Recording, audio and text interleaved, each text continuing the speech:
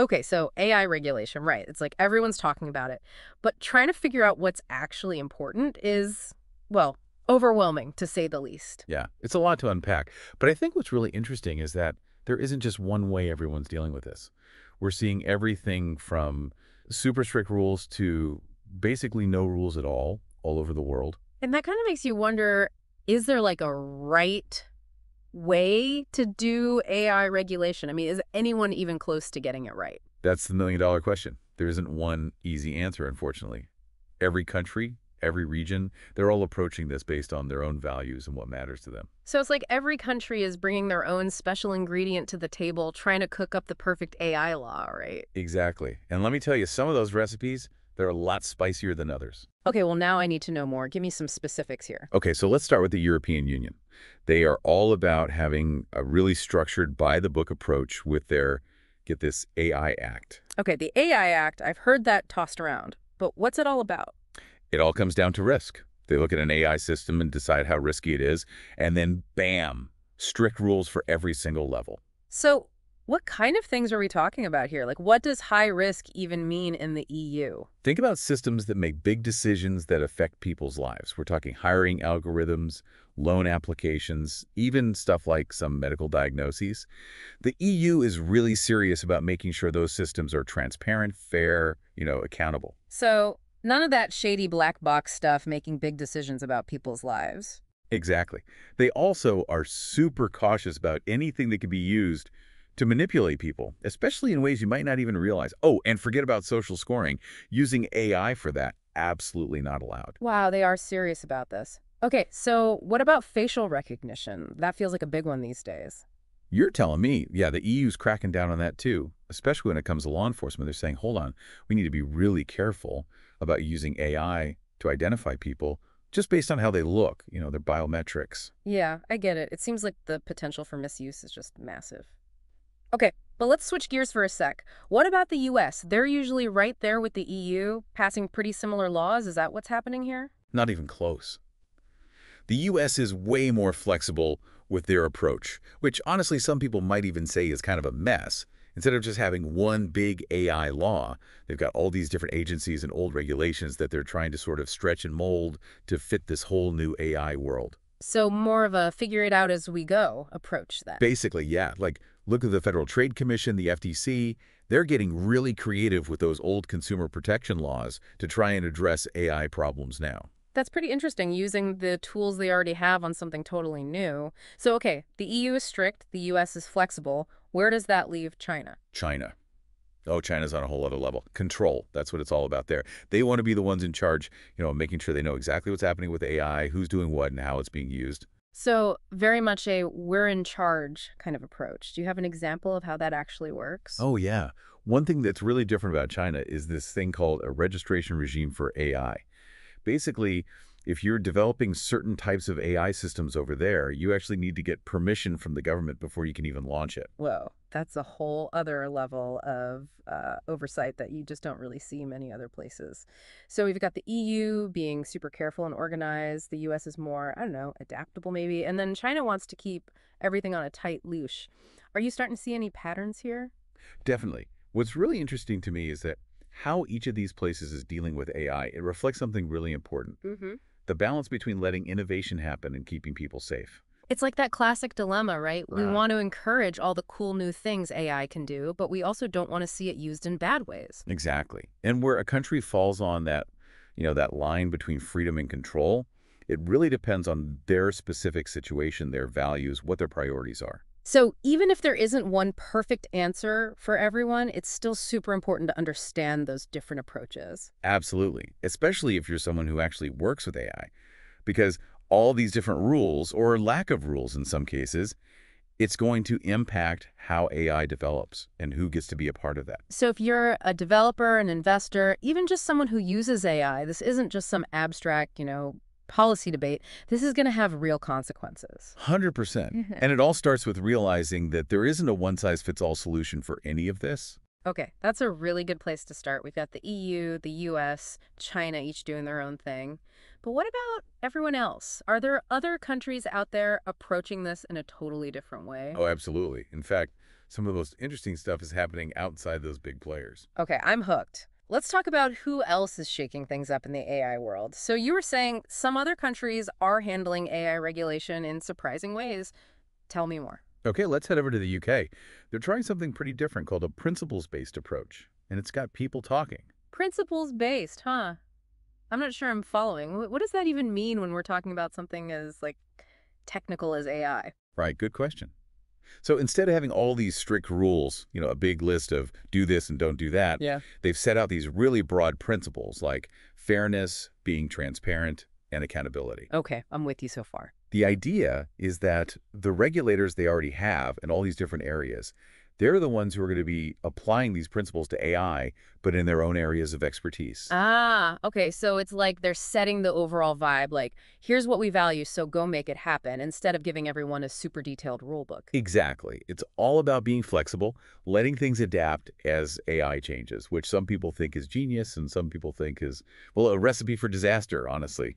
We'll just have to see how it all plays out in the real world. So, a bit of a gamble then. Okay, what about Canada? What are they doing about all of this AI stuff? They've got to be in the mix, right? Oh, for sure. They're definitely in the game. They're actually in the middle of creating their own big AI law. It's called the AI and Data Act, or AAA, if you want to sound official. AIDA, I like it. Gotta love a good acronym. But seriously, what makes Canada's approach stand out? They are really emphasizing the whole responsible AI thing. It's all about making sure that AI is developed and used ethically, thinking about human rights and how it impacts society, all that. So, really getting ahead of the curve and addressing the bigger picture, ethically speaking, before AI gets even more powerful. That's the idea. All right, now let's jump over to a country that's usually known for being pretty hands-off when it comes to regulation. Japan. Japan, really? They're always struck me as very pro technology, but also not really into shaking things up too much. What's their approach to regulating AI? Well, they're all about this concept called soft law, which is kind of what it sounds like. Yeah. Think guidelines, suggestions, voluntary codes of conduct. So instead of a giant rule book like the EU, they're basically saying, hey, here's what we think you should do, but no pressure. Pretty much. It's a very Japanese way of handling things, relying more on companies and industries to regulate themselves rather than the government breathing down their necks. That's interesting. But with all the potential downsides of AI, do you really think this whole soft law approach will cut it? It's a really good question. And I think the answer depends on what kind of AI we're talking about. If it's something like a medical AI that's making life or death decisions, obviously the stakes are way higher than like an AI that recommends movies. Yeah, that makes total sense. You can't really have a one-size-fits-all approach when you're dealing with something as powerful and diverse as AI. So it sounds like we've got this whole spectrum of approaches popping up, each with its own pros and cons. But is there anything they all seem to agree on? Even with all these different methods, there's definitely a growing sense that we can't just let AI develop completely unchecked. Like everyone's starting to realize that this tech is insanely powerful, and we need to be really careful about how we use it. So even if we don't have one global rule book yet, it's like there's this understanding that some ground rules are absolutely necessary. That's a great way to put it. And that kind of shared concern, it's leading to some really interesting themes that are popping up in all these different regulatory efforts. Oh, okay. Like what should we be paying attention to? Well, one of the biggest things is this move towards something called a risk-based approach to AI regulation. Risk-based. Break that down for me. Basically, it means focusing the most attention on the AI systems that have the highest chance of causing harm. Mm-hmm. Remember the EU's tiered system where they categorize AI by risk? That's a perfect example of this. Right, right. So it's like a spam filter for your inbox doesn't need the same level of scrutiny as an AI that's, I don't know, performing surgery or something. Exactly. It's about being smart about it, focusing on where AI could create the biggest problems. So this whole risk-based thing, it makes sense, right? Are there any other big ideas that seem to be popping up in all these AI regulations? Yeah, definitely. One that keeps coming up is this whole idea of responsible AI, which, you know, it sounds good on paper. It does sound good, but it also feels kind of vague. Like, what does it actually mean to develop AI responsibly? That is the million-dollar question. There isn't one perfect answer. But I think it starts with asking the tough questions, and not just at the end, but throughout the whole process of creating AI. Like from the very beginning when you're designing it to gathering data, training the AI model, all the way to when it's out in the world being used. So it's not just about following the rules, it's about making sure that ethics are baked into the entire process. Exactly. It's about thinking, are we accidentally building in bias when we pick our data?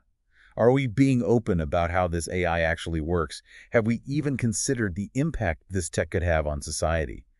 These are the hard questions that responsible AI forces us to think about.